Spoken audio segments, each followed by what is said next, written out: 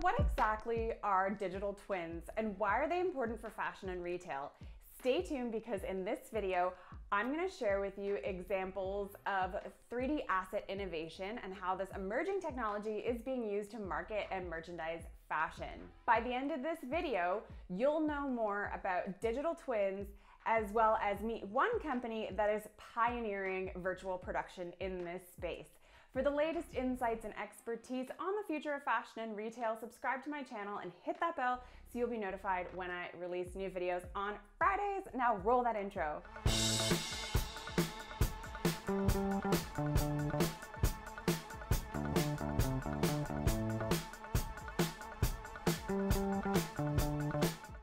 Welcome back. My name is Amanda Cosco. I've been reporting on digital culture since 2015, specifically on the many ways technology is transforming the $2.4 trillion fashion industry. First off, what exactly is a digital twin? So for more on this subject, I'm going to introduce Kelly Vero, the head of game development, fashion, and collections at So Real. So Kelly, thanks for chatting with me. Hi, I'm really glad to be here. So for those who don't know, what exactly is a digital twin? A digital twin basically is a physical object like this that lives in a digital space. So everything that you see in any kind of physical format, you should be able to find in a digital sense. But we know that not all objects have been digitally replicated yet. So how are digital twins being used in fashion and retail specifically? We're really pushing the edges of technology in fashion because we're doing everything that you can possibly think of, from garment provenance, that means going right down inside fibers to find out what thread counts are in textiles, all the way out to the sort of macro, which is the AR retail, where you can select objects directly from stores and have them either drone delivered or whatever to your house, but you can actually see the dimensions of the object before you buy it. So it's literally like walking into your high street store, but you're doing this completely in a digital space. So this changes everything. This changes how we make items for the fashion industry, and it changes how we present them to the end user and the purchaser and consumer. Absolutely, and as you know, like, we need change right now in the fashion industry, just given the way that the world is kind of turned out right now. So how do you actually go about creating digital objects or digital twins? Do you start by looking or referencing an item in real life and then going about replicating it, or how does it work? We put an item through a kind of replicator. We put it through a full scanner and we take images of the object, what it looks like on the outside. So a lot of people are doing this. This is called photogrammetry. But actually what's special about what we do is we go directly into the object itself. So we use enough power to be able to look at everything from how zippers are put together to how a pair of jeans have rivets. We can go down into various materials and really get the essence or the DNA of what that actual object is. Then afterwards, we use machine learning and AI to be able to put those segments back together. What this means is for the fashion industry is actually where, you know, the fashion industry are making some killer mistakes about how they're managing or dealing with fashion waste. What the virtual world and the digital world allows us to do is be able to make some real changes and make some savings to fashion technologists, designers, retailers worldwide. So they don't have to send samples halfway around the world. So they don't have to create things that they, you know, later have to throw away. We can do it all in digital now. But what are the challenges that are unique to creating 3D assets that are supposed to eventually fit the body? I mean, I know that there's lots of advancements in face tracking, but when it comes to body tracking and understanding how augmented reality clothing looks on the body, it's a challenge because everybody's different. I want you to be able to do a few things. We have to create objects these days that are sort of maximum accessibility. And that means that carries a lot of information. So your Hermes Birkin bag, you know, or your Kelly bag, which is worth a fortune now, is going to be worth even more in a few years. But how do you know? We can put into objects these days economic principles which change the entire fashion game. It allows people to be able to drill down to data in ways that they've never been able to before. And our objects, particularly for guys that are designing or girls that are wearing, it allows us really to be able to ensure that the fit is exact to our bodies. We don't have to have this worry anymore about saying, oh, I'm a 14 on the bottom, I'm a 10 on the top.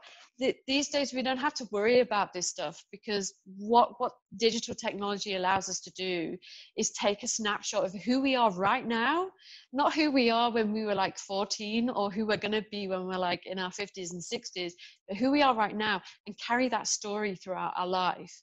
So I mean, for a few years now, I've been the type of person that's been keeping a lot of information, a lot of data about myself, because I was sort of head scratching thinking, how am I going to get clothes to fit me? Like, what if I suddenly, you know, drop sort of 10 pounds or whatever? Like, how do I then go into a store and just buy something? I kept track of it in Excel spreadsheets, really nerdy. But actually there's technology out there now that literally uses LIDAR scanning, looks at your body and thinks this is your fit. And so not only is this your fit, but also these are the types of things that are really going to suit you. They're going to suit your face shape. They're going to suit your pink hair. They're going to suit your dark glasses. You know, they're going to suit your like crazy headphones and your weird red living room. Anything that's lifestyle related or fashion related now carries this immense amount of data, and we can make it fit you. It's just whether you want to buy it. And so, you know, So Real has an app that's available on the App Store right now. If folks want to download it and try a sort of demo version of what you could do. But walk us through what sort of like full-blown user experience that So Real is aiming to create for the customer experience. Well, I think, you know, like I said at the top of the conversation, what we want to be able to do is change the way that people design. So, you know, we're kind of thinking about 20 years from now, how we're going to be designing clothes rather than looking at what we're going to be doing tomorrow. So some of the things that we came up with really are ways, I suppose, that we can access detail of shoes. That's like a really big one, because it's not enough these days to just go to a retailer and just say, hey, I really like those shoes, I'll take them. You want to know that they fit. You want to know that it's the color scheme that you really want. And you want to know that when you get these shoes home, they're the shoes that you ordered. So by putting the actual physical item through our scanning technology, we're able to ensure that the digital output is exactly the same. Nothing changes. I think that's quite unique. Additionally, we're the only people like on the planet at So Real really that have patented this design and are making objects really that serve this purpose. There isn't anybody else that's working in scanning for fashion. So that's kind of really exciting for us as well, because it allows us to open up partnerships in a variety of different areas, not just fashion. We can do a variety of different things across verticals and industry that, you know, we've never really thought about before. So we're getting a lot of interest right now. Well, yeah, I bet, because everybody's now trying to figure out how to digitize. And so as I understand it, in addition to creating digital twins of objects that exist in real life, there also seems to be this appetite right now for digital only fashion. I'm sure you've seen it on Instagram and throughout social media. What potential opportunities do you see here for digital twins in fashion? I was actually just reading an article this morning about Ralph Lauren and how they've teamed up with Bitmoji or Snapchat to release, you know, kind of avatar version of the clothing that you can buy in real life, so you and your avatar can twin. So how much of this sort of online representation of our fashion selves are we going to see in the future? And what other opportunities do you see here? I think it's really cool that you called it our fashion self, because I'm just so terribly like a huge fangirl of fashion generally. But, you know, I live in a space or a place where, you know, fashion in research and development especially, and working in technology, is not at the top of everyone's list. Oftentimes we find ourselves in situations where we're getting dirty during the day, or we've got to get our hands dirty, or we're up to our elbows in grease or whatever. So we're not really thinking like so much about, oh, I must be seen in this Moschino top like at all times. Actually, our virtual or our digital self, our fashion self, is usually a completely different person.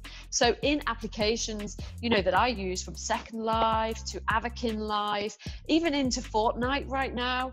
I mean, we saw Travis Scott recently like doing stuff, but wouldn't it have been really cool if we all brought out, you know, our Sunday best, wore like amazing Chanel jackets or an incredible pair of like Gucci fake crop trousers or whatever, and, you know, got ourselves out there and really went for it in that Travis Scott concert? Well, we can do that now. We can make digital twins super happen, not just in the luxury industries, but for every part of fashion that we're wearing. And that means that fast fashion stops being an issue in the physical, and we can allow it to live in the digital. And personally, I believe that fast fashion is a better place in the digital than it is in the physical. I'm sure you agree. Yeah, well, because you don't have to go with the weight when you have it in the digital. I'm just wondering what you think about in terms of these platforms moving forward. Like, will there be a Facebook of avatars, so to speak, where it was, you know, at one point Facebook was sort of the thing that you needed to be on social media and to be an active social citizen.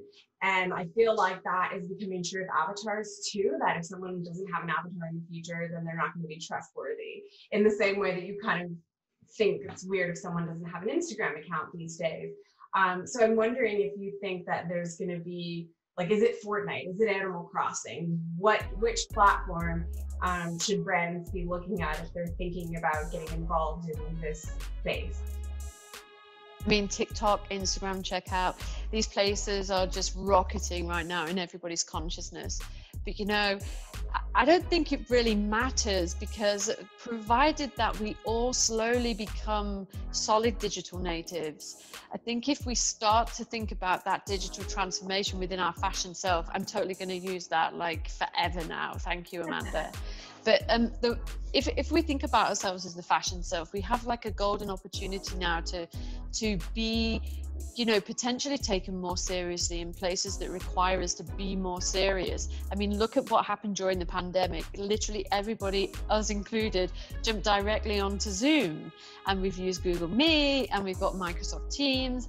And, you know, it's not a case anymore of people sort of saying, oops, what's that behind me? I'm really, really sorry. I'm just so unprofessional. No, we're thinking like totally professional people in a real virtual environment. Also, you know, in the advent of mixed reality, people are really caring about how they look now when they're in these situations. So whether we're talking to people through HoloLens or Oculus, whether we're having a campfire meeting at Burning Man, we want to know that we look like the best version of us that we can possibly be. And I think, you know, in a sense, that will really help us to be able to develop better touch points and connections, not just with our fashion self, but also with our mental health, because the more positive we are about how we feel and the better well-being that we have in our virtual environment, the better it's going to be for everybody. Interesting. Well, you paint a very exciting picture about this future, so I'm looking forward to it. And if people want to follow you and stay in touch with the work that you're doing, what's the best way to do that? Well, you can follow us on Twitter. We're at SoReal_AG. We're on all of the socials. You can find me on LinkedIn as well. And yeah, you can download our demo directly from the Apple and Google stores. And we just hope that, you know, you have fun with our twins and you have a really good time with our digital objects. And you let us know what it is that you want. Because as we grow, there's got to be things that are in the back of someone's attic where they're like, oh gosh, I really wish that you would scan in my Lanvin cardigan from 1975 or whatever that I got from a Buffalo Exchange or a secondhand store. I would be so happy to do that for you. Right. I mean, we can create an archive now that's accessible to every fashion. Yeah, definitely.